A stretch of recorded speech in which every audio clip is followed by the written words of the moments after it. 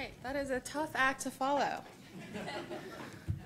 So my name is Kim Thompson. I'm Program Manager of Seafood for the Future at the Aquarium of the Pacific. Some of you may know me as the second string Jerry Schubel. So we spend a lot of time, a lot of people ask us as a conservation organization why we promote and support seafood. And we've heard a lot about this already today, but I'm going to go through some of these. And I just want to point out really quickly, though I'm thinking about it with Jacqueline, yes, those cute fuzzy animals do kill on social media. And I will tell you, those otters at the aquarium are my nemesis, because last year during National Aquaculture Week, thank you, Noah, had National Sea Otter Awareness Month at the same time. So aquaculture got one post, sea otters got a whole week. I'm just saying. All right, so we know that seafood has unique nutrients that support heart and brain health. It's a rich nutrient source of low-fat protein, and most Americans are not eating enough. We also know that there's a growing recognition of the potential for the oceans and freshwater to contribute significantly to food security and nutrition as this population does grow. We've also heard many times today, and I'm not vilifying beef. Beef is okay, but we do know that in terms of resource efficiency, marine aquaculture, when it's done the right way, can be produced using far fewer resources. The bottom line here is that we do need a more balanced way of eating food. And some people may be saying, well, why include meat in the scenario at all? And we get this a lot as a conservation organization. Why not just become a vegetarian? There's a few things that we have to keep in mind here. First of all, if we look at actual vegetarianism, fewer than 2% of Americans are vegetarians, and there is an 84% recidivism rate. Hi, I'm one of them. Gave it a shot. So we also have to consider that as the population grows, so too is global wealth, and the middle class is rising around the world, and with that, so is the Western diet and the demand for animal proteins, and that includes beef. And from a conservation perspective, again, if we remember this slide, we want people to eat less beef, not more of it. So bottom line is we do need to eat more seafood to support healthy ocean ecosystems and healthy people. But the question is, how can we do this without compromising the health of the oceans? And we can do this. So it needs to be a balanced approach that includes well-managed wild capture fisheries and responsibly farmed seafood. But we do know that wild capture fisheries have very small capacity to expand. There are some fisheries under appropriate management around the world that could expand a little bit, but marine aquaculture is really the one of the two that has the ability and the opportunity to expand globally and really increase our seafood supply to meet the demand. And it doesn't have to be the bad guy. Marine aquaculture, when it is done right, can be farming, food, and conservation. And this will require us having a diverse portfolio of different types of aquaculture. We need finfish, seaweed, and shellfish to be a part of that portfolio. When we're thinking of, again, getting people maybe to reduce their beef consumption and replace it with some fish, it's much easier to get them to replace that with a fillet of fish than it is going to be for those slimy oysters and mussels. I love them, but I know a lot of you have had this experience with a first-timer at a table, getting them to eat the oyster. It's always a fun Instagram picture. But people are a little squeamish around shellfish. So we need a diverse portfolio of all of these different production methods, and we need them to take into account the specific ecological carrying capacities of the regions, the cultures, the economics. So there's a number of factors that have to go into this, but the bottom line is we do have the science and technological capacity, the information to do this. And specifically in the U.S., we do have a promising opportunity to increase our seafood supply while reducing reliance on imports. This does not have to replace wild capture fisheries. In fact, it should complement it, and it should also complement our strong agricultural industries. The U.S. is a global leader in environmental and food safety regulations, as was mentioned earlier. Streamlining the process does not have to mean getting rid of our regulations. It just means we make it an easier process so people don't have to go through so many barriers, and it's a little bit more economically efficient so we can get more people in.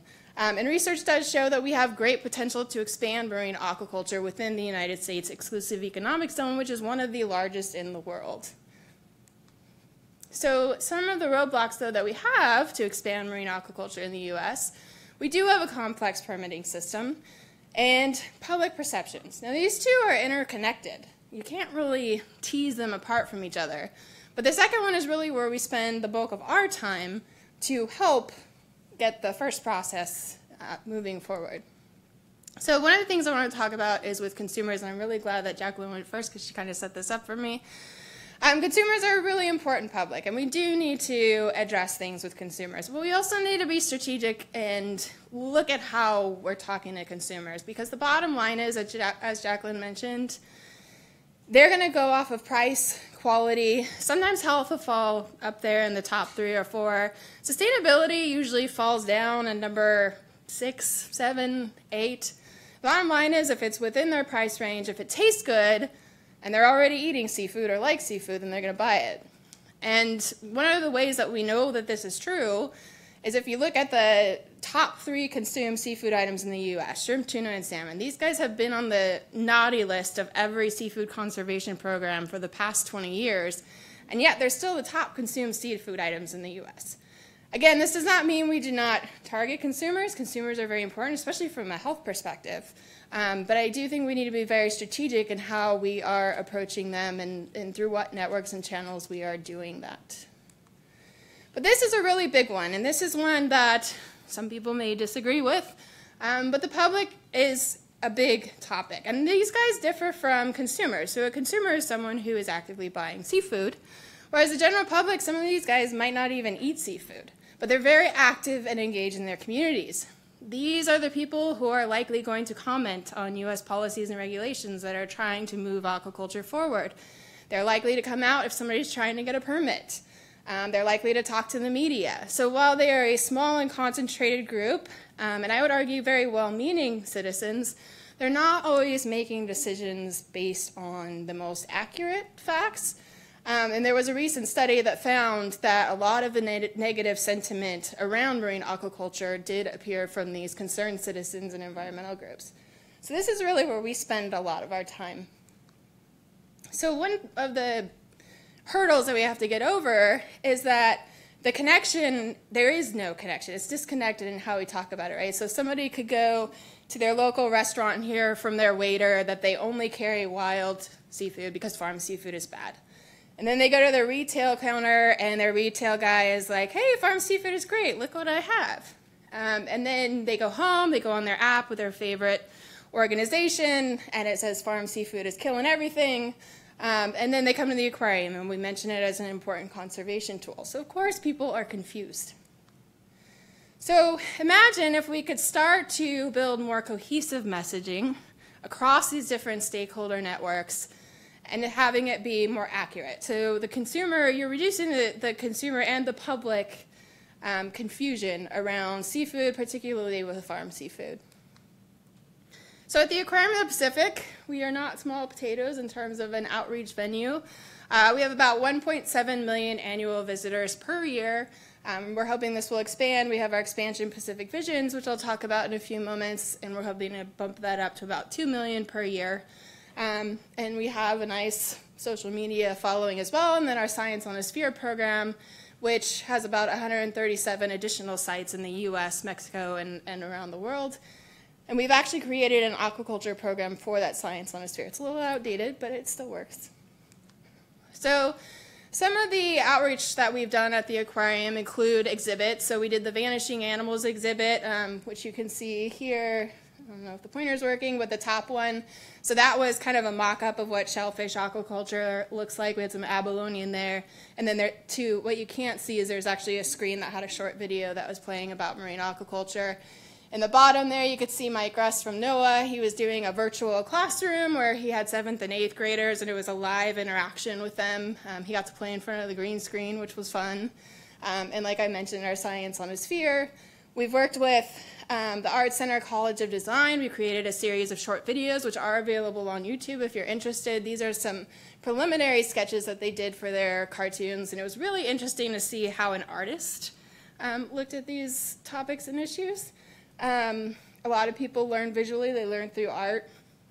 We have our Aquatic Academy. So we did one that featured aquaculture scientists. That's an adult lecture education series. It goes over a period of 4 different lectures. We're actually holding one starting, I believe, mid to late October that will be on how we feed a growing population by 2100, and that will include conversations on marine aquaculture as well as GMOs, CRISPR, and different technologies and how we can expand our food system, looking at the food-water-energy nexus and conservation.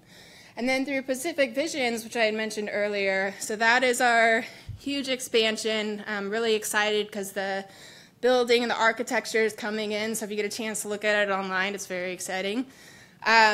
That will also feature looking at, again, how do we increase our food supply sustainably. So we're looking at it through the food-water-energy nexus, and marine aquaculture will play a starring role in that. So the people working on the theater show are actually filming in Hawaii in another month or so to get the cage farms out there. We're going to have some live animal exhibits that include an aquaculture cage-looking type exhibit. We'll have oysters, and we'll also talk about seaweed farming. So some other things that we're doing to bring these different efforts together. So there's a lot of great efforts underway. You know, Barton's got some great efforts. We've got NOAA that has some great efforts to educate different pockets of people about marine aquaculture. So we're really trying to help bring all of this together. We've been working really closely with NOAA. I have Cindy on speed dial. Thank you. So Coastal Ecosystem Learning Centers is run by NOAA's Office of Education, and it's a network of about 25 aquariums in Canada, the US, and Mexico. And they are trying right now to get these institutions on board with, again, more cohesive, accurate messaging about marine aquaculture. It's a slow process, and being in the aquarium world, I can tell you it is very hard. But I will say one of the cool things is when we first pitched this at the Association of Zoos and Aquariums, it was actually Alaska that came to us first, so I was very excited about that. It was a coup. And then we have the Galway Perception Survey, which is an effort. Again, we're working with NOAA Fisheries, and then it's also with Canada and the European Union, and it's under the Galway Agreement, which is an agreement to protect the Atlantic Ocean and promote responsible use of its resources. So as you can imagine, with responsible use of resources, that includes talking about marine aquaculture. And so what that group had decided is, because perceptions are such, they can really impact how aquaculture proceeds and expands in these countries, they created a sub-working group with the aquaculture group just to focus on aquaculture and public perceptions. So we've been working with NOAA and others to create a landscape analysis assessment. Some of you may have taken it. If you did, thank you very much. And the results of that survey actually are going to come out at the end of October. And what that does is it kind of starts to fill in the gaps of who's talking about marine aquaculture. Is it negative or positive? And what communication tools are they using to get this information out there? And then to kind of try to, again, bring all of these great efforts together, we are hosting the first in what we're hoping to be a series of forums at the Aquarium on October 4th, titled Aligning Stakeholder Communications for U.S. Marine Aquaculture. And basically we're going to be asking, again, kind of really extending the survey work, where we're trying to figure out how do perceptions impact different groups. So we have farmers, we have chefs and retailers, we have regulators, and we have people who are trying to get permits. And we're going to talk about what communication tools are they currently using, what do they have available, and then what communications tools can we help create, what do they need moving forward. And by the way, October 4th is a public event, so if you're interested, let me know. And then we have our Ocean to Table series, Stories of Food, Farming, and Conservation. I'm very excited about this series. Seafood Nutrition Partnership is a partner, as is NOAA. So we got funding from USDC grant to educate the public about marine aquaculture. The idea with this series was really a couple of things. One, it was to let the public start to see and understand what marine aquaculture looks like in the U.S. What types of aquaculture are we doing in the U.S.? The second was to humanize the farmers and put a face to the farm so it wasn't just a faceless industry. And the third was to show the application of science to the farm. So the farmer is not just throwing a rock in the water saying, I'm going to farm here, I'm going to farm this species because I want to. So we paired them with scientists so they could start to see that there is a connection there. And then the last piece was the cooking piece, because as Claudia mentioned, or Jacqueline mentioned, why do I keep doing that? As Jacqueline mentioned, making it easier is always ideal, right? Because people are intimidated by fish. They don't know how to prepare it, and I would argue that's one of the major roadblocks from a consumer standpoint in terms of getting people to eat more seafood. So I want to show a short clip featuring some guy who pretends to know something about seafood. I don't know. We'll see. It's short, I promise. It's a social media clip. Because I'm out of time.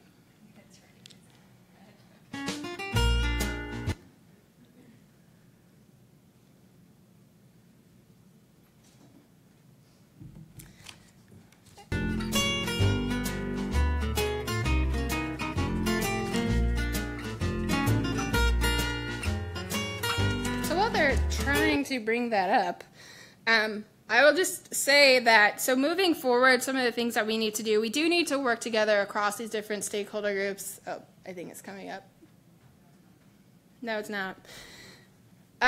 So we need to get more information. We need to work together and start having conversations to gather more information on potential alignment across the different stakeholder groups, which includes you guys in this room.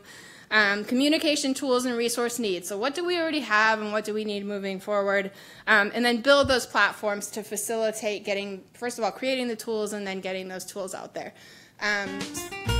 So here it is.